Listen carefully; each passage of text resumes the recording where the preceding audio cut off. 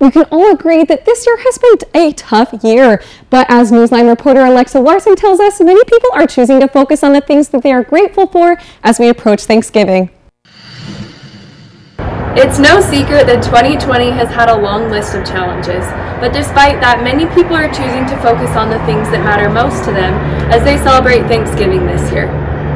This Thanksgiving, I am extra grateful for my health. I am also grateful to have a job and have the flexibility to work from home every day. I am grateful for warm temperatures in November. I'm especially grateful for friends and family this Thanksgiving. Grateful for the cutest little girls, Rowie and Elle.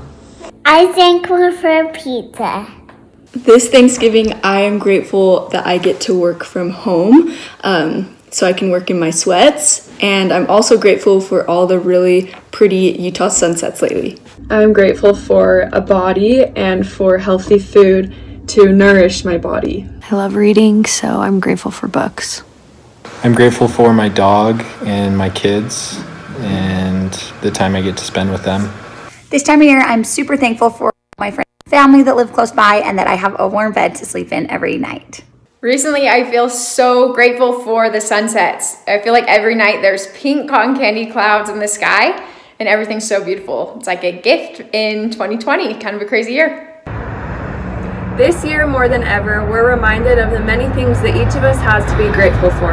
Wishing you and your loved ones a very happy Thanksgiving. I'm Alexa Larson, reporting for Newsline Provo. Thanks, Alexa.